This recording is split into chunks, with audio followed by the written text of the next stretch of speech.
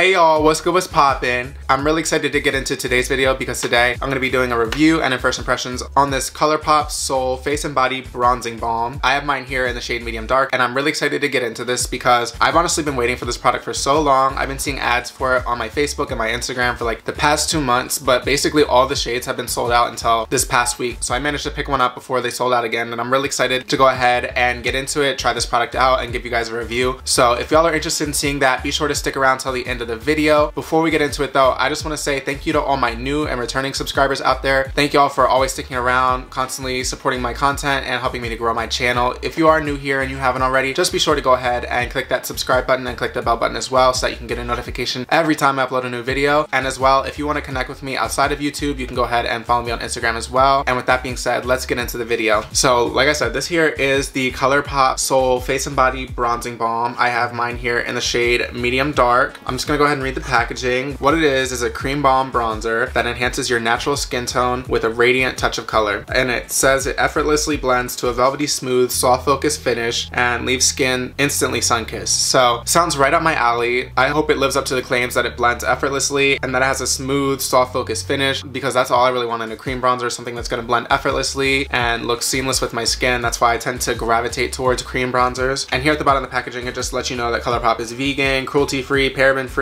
and mineral oil-free. I'm gonna go ahead and open the packaging. Actually, I've had this for a couple days now. Usually when I have a new product, I bust into it within the first day, but you know, I had a little bit of self-control this time, surprisingly. So this is what the front of the product looks like, and then here's what it looks like on the back. This retails for $15 and you get 1.1 ounce of product. Now I've seen a lot of people comparing this to the Chanel cream bronzer, that one bronzer that's like $70 that only comes in one shade. This comes in 7 shades and it retails for $15. And in addition, you do get a little bit more product. The Chanel bronzer comes with 1 ounce of product. This comes with 1.1 ounce of product. It's not a huge difference, but I mean, product is product. And like I said, it's already cheaper to begin with. So the fact that you're getting even more product for less money, if this does perform just as well, if not better than the Chanel bronzer, not that I would know because I've never tried it, but I'm just saying if it does. So I'm gonna go ahead and open the product. So when you first open the product, there's a little plastic cover here to protect the bronzer. So I'm just gonna go ahead and take it off. And then here's the bronzer underneath. So like I said, this is a shade medium dark.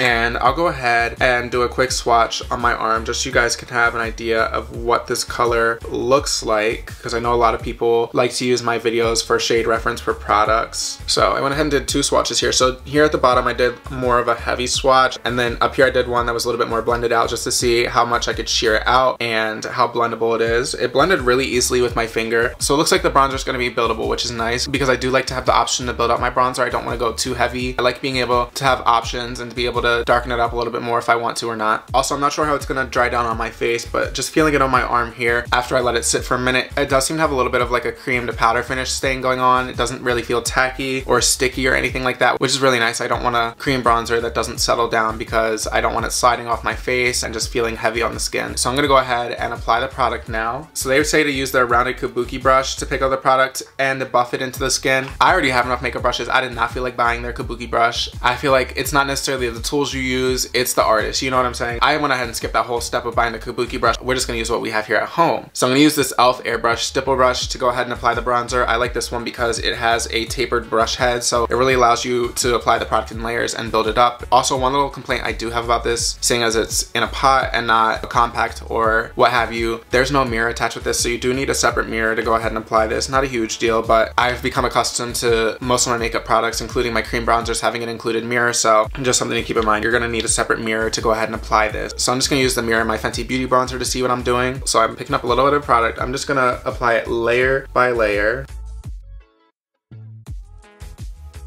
Okay, so I'm just stippling it on right now. I haven't even really started to blend it out. But even just stippling it on, I don't see any line. It's blending in seamlessly with the skin. It's not lifting off the foundation underneath, which reminds me I should also go ahead and say that I did do my base off camera. I just went ahead and applied some IT Cosmetics CC cream in the shade medium tan all over my face. And then I went ahead and just used a clear brow gel on my brows. But that's all I got going on in the face. And so far, it's blending seamlessly on top of the CC cream. It's not lifting it at all. So far, I like how it's applying just in this little area I'm applying it to. Also, I'm really loving the undertones as well. I was a little afraid based on how it looked in the pan that it might be a little bit on the warm side, a little bit too warm. I don't know how it's gonna come across on camera because I feel like the video looks a little bit different when I sit down and edit versus what I see in the viewfinder, but hopefully the camera's doing it justice and showing you all the color of this bronzer because it has a really nice mix of cool and warm tones, kind of like the Fenty Beauty cream bronzers. So it really helps to give your skin that nice sun-kissed golden look, but also helps you, if you do like to use bronzer that way, to define your features and really sculpt your face out because it does have a good blend of warm and cool tones. So it's good for sculpting and bronzing.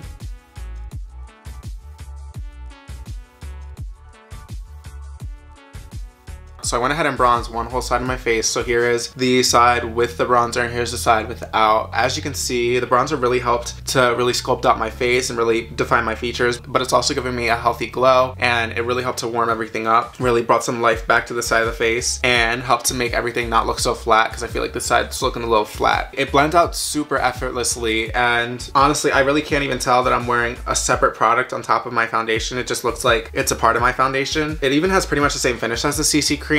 There's like no line of demarcation between where I haven't applied it and where I have. So I'm gonna go ahead and bronze the other half of my face now and bring some cohesion back to this look.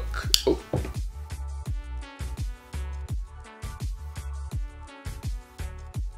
Okay, so that's the bronzer applied to my whole face. I went ahead and hit the forehead, cheekbones, chin, a little bit on the nose, and on the neck just to kind of bring everything together. So like I was saying, with it applied to this side, it blends in seamlessly. There's no line of demarcation between the bronzer and my foundation underneath, and it reminds me of the Fenty Cream bronzer in so much as it is buildable. I was a little afraid that I might have gone like a shade too dark. I haven't really seen too many swatches of it online. I haven't seen really too many video reviews of it, so I was kind of shooting in the dark when I was picking out the shade that I wanted, but this looks like a perfect shade, honestly. Just feeling the bronzer, it settles down nicely. I said it's had like a cream to powder finish on my arm. I don't know if that's still accurate, but it could just be how the bronzer is playing with my products underneath as well. I do have the CC cream as well as my skincare routine going on, so that might just be causing it to apply slightly differently on my face versus my arm. That said, while I wouldn't necessarily call it cream to powder on the face, it's definitely not tacky. Like, it has dried down significantly. I don't feel like any stickiness when I'm touching my face, and I know some people are put off by cream products because they're afraid it's going to feel greasy or heavy on the face, but I can tell you that I don't feel like I'm wearing anything right now. So this bronzer is really nice and lightweight. I do just want to put it to the test a little bit and see if you can build it up. So I'm going to go ahead and try to apply another layer and see if I can deepen this a little bit.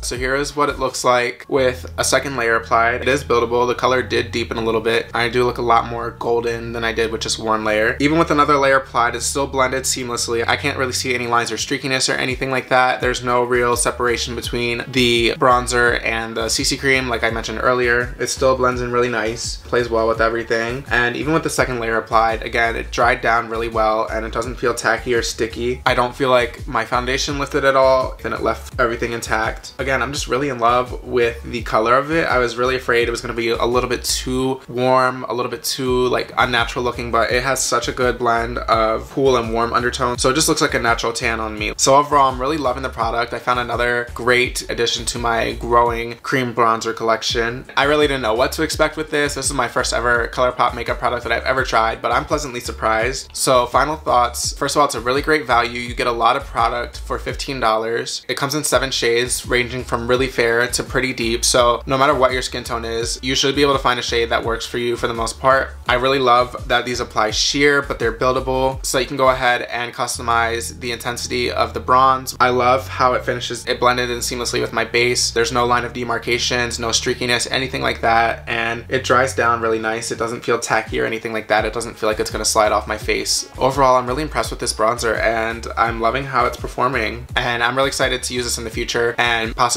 making this one of my staple bronzing products. But that's it for my review today, y'all. I hope you enjoyed it. I was really excited to make this video. Like I said, I've been waiting for almost 2 months now for this product to come back in stock, and it finally did, so I went ahead and rushed right away to get it, and I could not wait to sit down and film this review for y'all and try it out. But I am satisfied with my purchase. I'm impressed with how it looks, how it applies, and definitely if you have your eyes on this bronzer and you're on the fence about whether or not to buy it, I would say go ahead and cave. But that's it for my review today. I hope y'all enjoyed this video. If you did, did, be sure to go ahead and give it a thumbs up. Let me know down in the comments below what you liked about this video, what you disliked. Let me know any ideas you have for any future videos you want to see. Let me know if you want to see me do a review on a specific product so I can keep those in mind for future video ideas. If you haven't already, just be sure to go ahead and click subscribe and the bell button as well so that you can stay up to date on all my content. And with that being said, I should be back shortly with a new video. Bye.